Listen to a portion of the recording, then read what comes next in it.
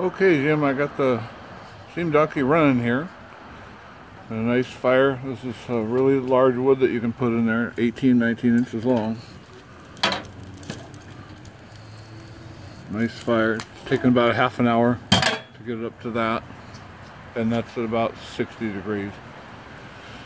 And a couple features, always keep your water.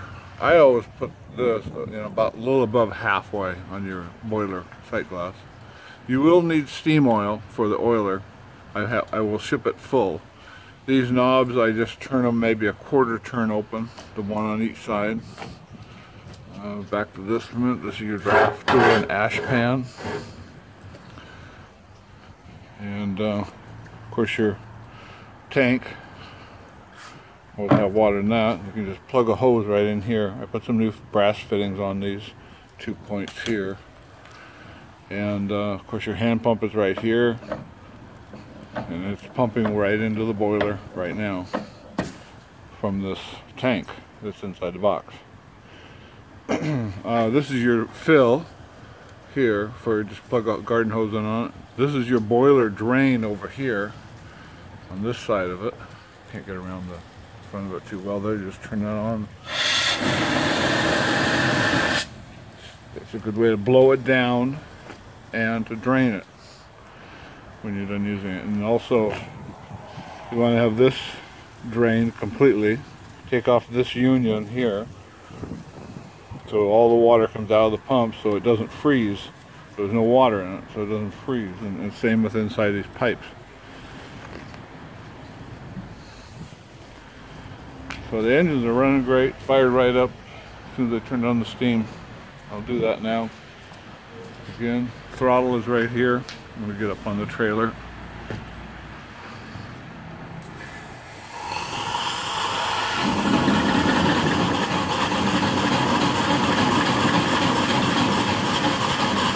I'm just going to have it going slow here. Right now I've got the petcocks open down here. You need to close those.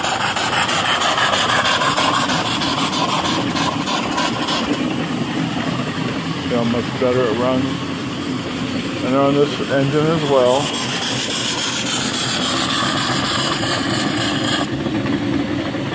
You should always do that when you first start it, because there's water in the engine, and if it gets trapped in there, it can break a piston. It's unlikely, but it could happen.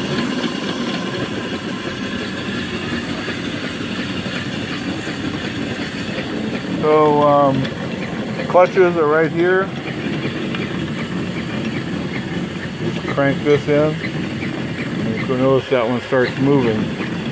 I don't have the cable out. This is the haul in or haul out. Brake bands are here. Brake mechanism is right here. So you can see that one moving.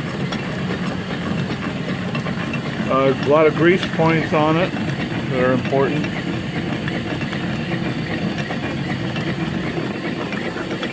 There's 500 feet of cable on each one.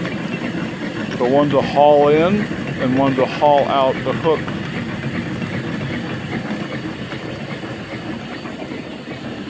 Of course, here's the hook.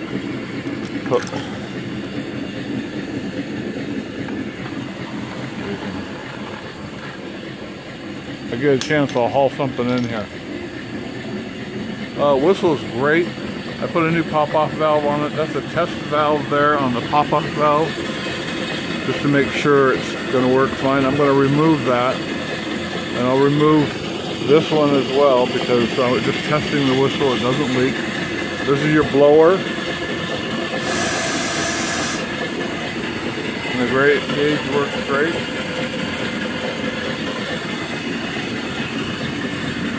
Yeah, looks really good. I hate to part with it, man. It's been beautiful running engines. Just would be a lot of fun to operate it. I'll blow that whistle here.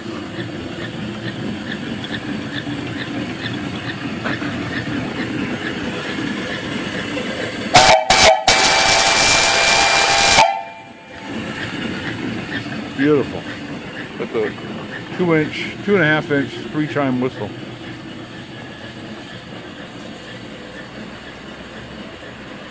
Great. This is kind of an emergency oiler.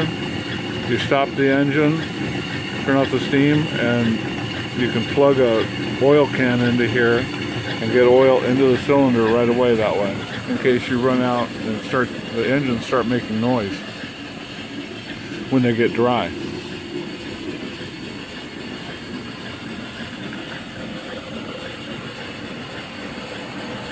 So, I guess that's about it. Always have water in it before you start a fire. That's the most important thing.